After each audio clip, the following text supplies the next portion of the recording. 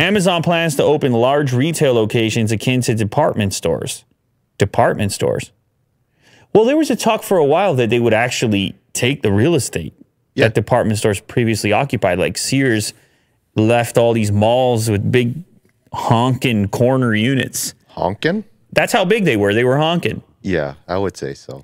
Online shopping pioneer wants a larger retail presence to sell clothing and household items and facilitate exchanges. Why not?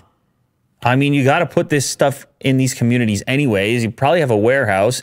These are vacant spaces in many cases that you can go in and really drive a hard bargain from a negotiation standpoint. You can get the price you want.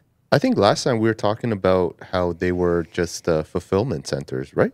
Well, I was saying that you could. The trouble was that warehouse space is, in most cases, half the price of retail space. So they're sitting there saying, everyone orders online anyways. What do we care? Now, they bought the grocery store stuff with Whole Foods because groceries, for the most part, you still want to look at it and pick it up. Yes. Right? So you need a physical space. When it comes to your gadgets and things, less so.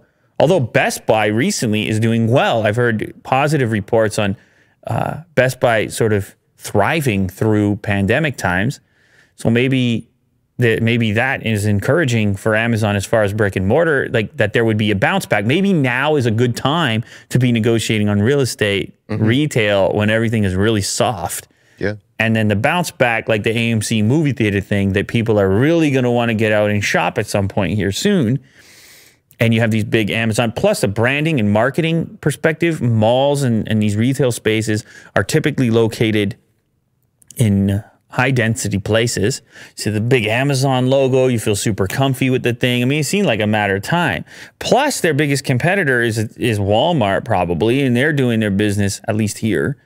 They're doing their business brick and mortar plus online. Amazon's saying, hey, pick up location, facilitate returns for people who are nervous about sending a return out over mail. Yeah. And do a little shopping while you're here. Amazon account, tap. We know who you are. Scan your iris. And just walk out. At the Amazon Go stuff. Yeah, they scan you. Is that what they call it? At the beginning. Go? Yeah. Yeah. Is it Go? Amazon Go? Is that what they call it? Those little convenience stores they have? Amazon Go. No. Yes. Yeah. Amazon Go convenience store. Very nice. Amazon.com plans to open several large physical retail locations in the U.S. that will operate akin to department stores, a step to help the tech company extend its reach in sales in clothing, household items, electronics, and other areas. People familiar with the matter said, courtesy of the Wall Street Journal. Purported.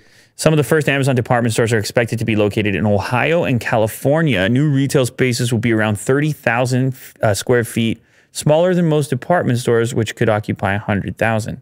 Interesting. So they start a little smaller and maybe grow. These stores will dwarf the company's other physical retail spaces and have a footprint similar to the scaled-down formats that Bloomingdale's, Nordstrom, and other department store chains have begun opening. So those are huge, multi-level. But they're scaled down from what they used to be.